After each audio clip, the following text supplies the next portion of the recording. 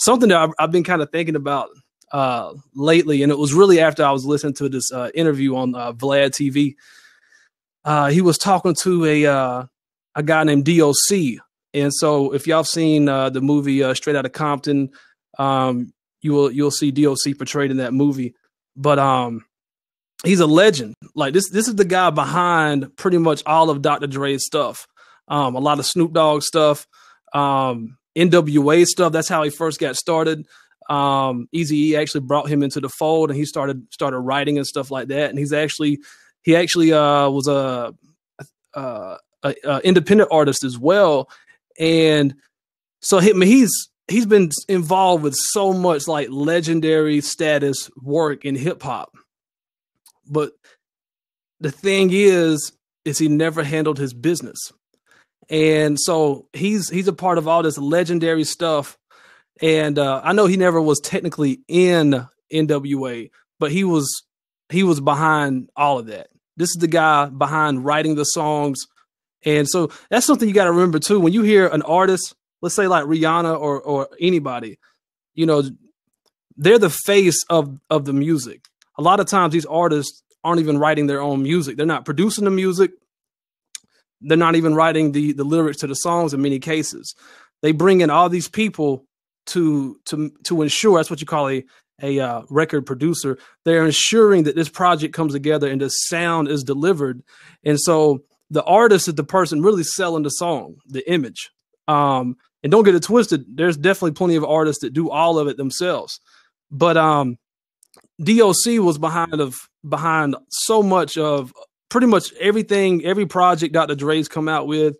This guy was pretty much behind it, writing songs, and but his business was never right. So like, I'm not sure what their business agreement was or anything, but basically he, for even a short period of time, he wasn't even getting like credit for writing these songs.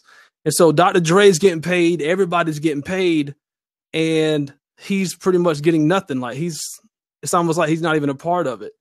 And I was just thinking that is crazy. You know what I'm saying? So like, you know, this is someone that him and Dre are tight, but his business was never right. And it's like, I don't know. I kind of feel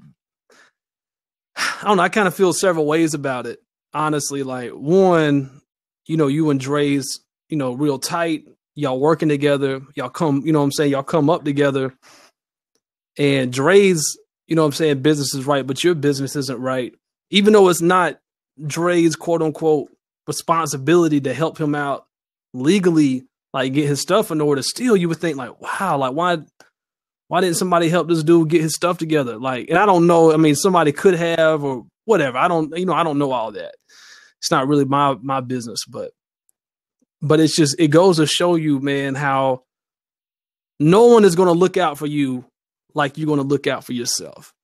And it's just that plain and simple. And I think, a lot of people, they just have the mindset that, okay, if I will just, create something excellent, I'll just focus completely on my craft and be really good at my craft.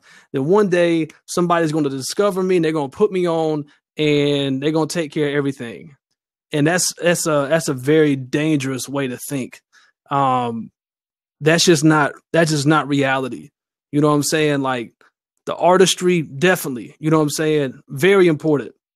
But if you're going to try to conduct business with your music, you also need to understand the business as well. It's so important. And still to this day, like, you hear about so many artists getting burned by bad record deals, stuff like that. But truth be told, if they read the record deal, if they understood it, and if they knew they were getting screwed by actually reading it, then they most likely wouldn't have signed the record deal in the first place. But so many people take the approach of, I'm desperate and these people are interested in me and I'm just going to, blindly sign up with them and then we'll figure out everything else later. And that's just a very dangerous way to be. I mean, and y'all have heard me talk about TLC before, about their situation.